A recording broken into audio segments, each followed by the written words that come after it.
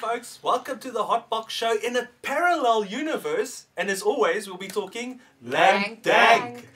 This evening we are very fortunate to be joined by Bianca and Roxy. They're here from Hoko Activewear. That's correct. They're going to be telling us a little bit about their cannabis-inspired healthy lifestyles, as well as their dope as fuck leggings. Tell us a little bit about your very active, healthy, stoner-centric lifestyles and who you are. Okay, well, I'll go first. I'm not going to lie, it hasn't been a very active month, but... In general. Yeah. Yeah, I haven't really been smoking weed for that long. It was only when I started dating my now husband. Yeah? His family's big into that. So you were healthy then 420? Yes. Okay. That was the timeline. And then obviously just being around them and the fam all the time just became part of my day. And it changed my life. It's like the most amazing thing. I just find that, like, after a long day at work, get home, smoke a joint, don't worry about anything. Just chill. It's amazing. And then with the yoga as well, I'm sure you obviously know. It's the most amazing thing doing yoga stoned. Just grounds you a little bit more. Yeah. So for those of you who don't know, Amy's been on the show a couple of times, also Wild One Grazing on Insta. Yeah. Amy, it turns out, is a brand ambassador for you all. Hey, so I jumped in. Represent two girls, one bong also. You jumped in with both leggings, eh? Yeah. So guys, what about your leggings? Because this is the thing, Robin, or also Indigo. I don't want to be Harvey Weinstein, yeah. So I'm not saying stuff like that. But tell us a little bit about the leggings, because they look dope as fuck to me from here. Yeah, these are bong ones, and they got like 420 live. You can show us, yeah, as well. There's a joint, there's a bong. I'm like, I don't know What how is this? clean they That's are. a clock saying 420, that's a pipe. Bongs are never Those are clean. really great. There's blunts all over They're them. so cute, I love Unicorn them. colours. And there's a lighter and Yes. some smoke. And there's a clock somewhere that's got a 420 on it. Yeah, here's the clock. Oh, yeah. It's like that stoner, I think the term for the art style is kawaii, that cute Asian art style.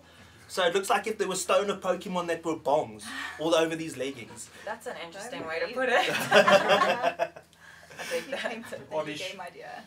But Robin's always told me a lot, not just about your leggings, about your vibes, because I also see you accomplish a lot on your Instagram and that, because that's something we struggle with as stoners, is that there's always this perception that you're always a little bit like me, you know, a couple meals ahead, and you don't really do that much, which guilty as charged to an extent, but there are many facets to cannabis consumption and that, whether it helps your lifestyle or takes the edge off.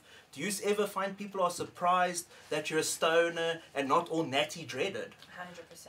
I think every single time. I'm also very much into sport, and I run a lot, and I find that no matter whether I smoke like before or after, it really doesn't affect me in a bad way. I feel like it actually helps me. I don't know, I always think I can breathe better.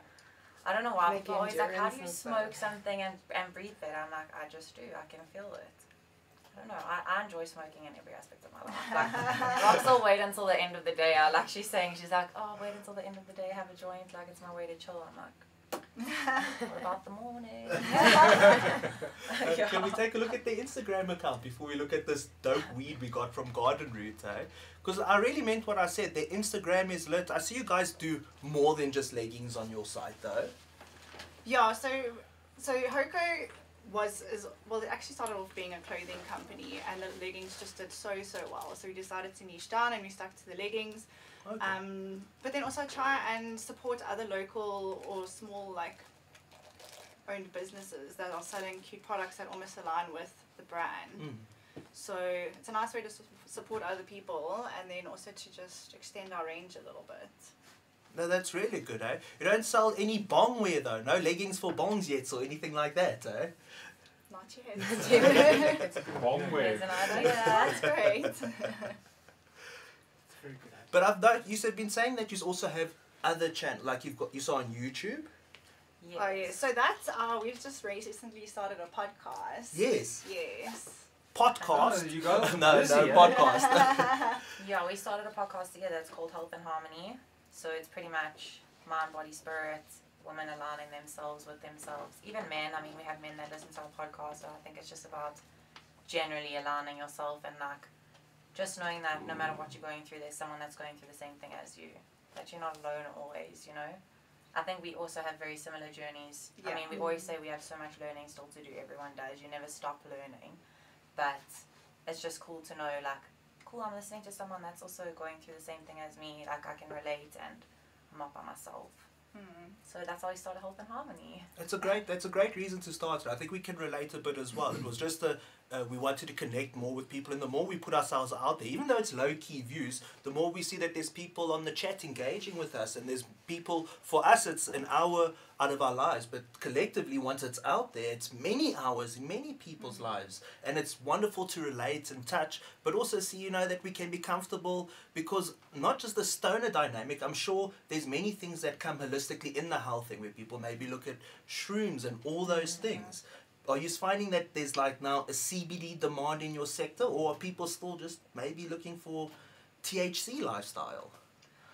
I think mostly CBD at the moment, just because it's still like a newly legal like avenue. Trendy. And it's Yeah, trending, trendy, yes, yeah, 100%. exactly. You can get CBD water, CBD.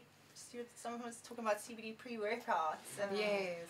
There's There's like like CBD CBD toilet adverts on the radio this morning. CBD shampoo. There's like CBD everything. So Yeah. I I think still- it's definitely trending. I still feel like, though, people that smoke will always smoke.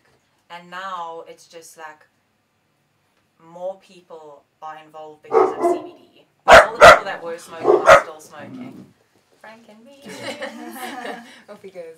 I'm with you. All the people that are smoking are still going to smoke and that. 100%. I think a lot of people are going to start in the shallow end with the CBD and that, and maybe take the leap. So maybe CBD is the gateway. gateway. I was I was just just- going to say that. It's literally because I know from experience, people who don't smoke at all are too scared to like even take the drops with THC in, because they're scared of that high because they don't smoke. So for them, the CBD option's the easier way to get the benefits of the product without worrying about getting stoned or paranoid or whatever. And then maybe you can take the next step. Yes. It's a gateway. But it's also bad because I know so many people personally that don't smoke and they've decided to like take CBD oil, but take so much CBD oil on their first time that they actually end up getting sick, and then they have a whole bad perception of marijuana in general. And I'm just No, like, exactly. And it's not good to take huge amounts of CBD. Yeah, I don't know if it's good to 100%. take any I mean, isolated yeah. plant component like that. I believe in the whole plant, eh? completely. I don't know about all these Why are you bringing in a plant? isolations. Yeah.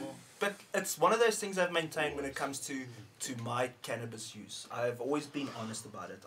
I smoke for my pleasure, not my health. And maybe it does help take the edge off a bit, and maybe I'm not too dickish and things like that when I do smoke. But it's definitely something that I admit it's not the healthiest thing to do, and it's great that there's vaping and all that. But there is this thing with CBD, I wonder sometimes also, it becomes, like you say, a psychological block. You take too much, and it's like you reverse Spider-Man yourself. Now you're never going to want to touch it again. Completely agree. Yeah, strange times. Should we